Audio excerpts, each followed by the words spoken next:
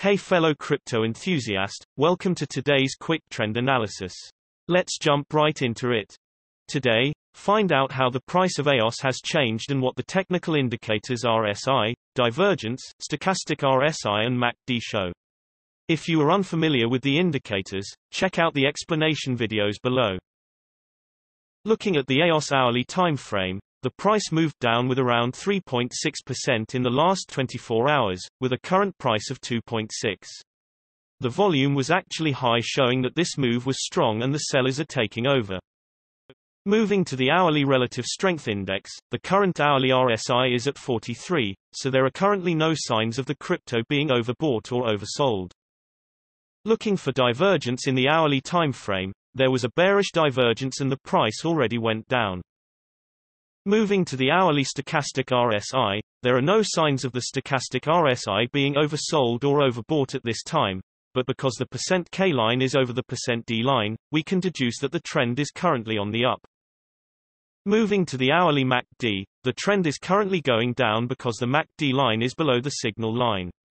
However, the MACD histogram shows that the momentum is currently shifting to the upside, and it could be expected that the price will consolidate for some time, and you should wait to see if the MACD line will cross the signal line, which will be bullish.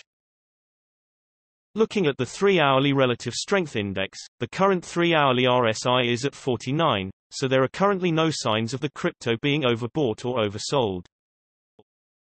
Jumping to the 3-hourly stochastic RSI, both the %K and %D lines are in the lower region, which means that the price is getting oversold and soon a trend change or at least some kind of consolidation could be expected. You should wait to see if there will be an upward trend to the crypto because the K line has not yet crossed the D line. Looking at the 3-hourly MACD, the MACD line is below the signal line, which shows that the current trend is on the downside. We can expect for the price to continue going down or perhaps remain at least stable because the MACD histogram shows the momentum currently being strong. Generally, the bigger time frames have a bigger impact on the price, so please keep that in mind when we show different time frames showing contrasting indicators. Also, the shorter time frames are only representative for the short-term trading.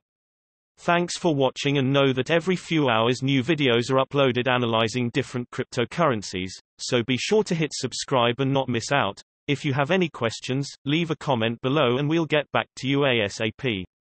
Also, keep in mind that you should make your own investment decisions, as cryptocurrency trading is very risky, and these daily videos are only an overview of trends and are a purely technical analysis without considering the fundamentals.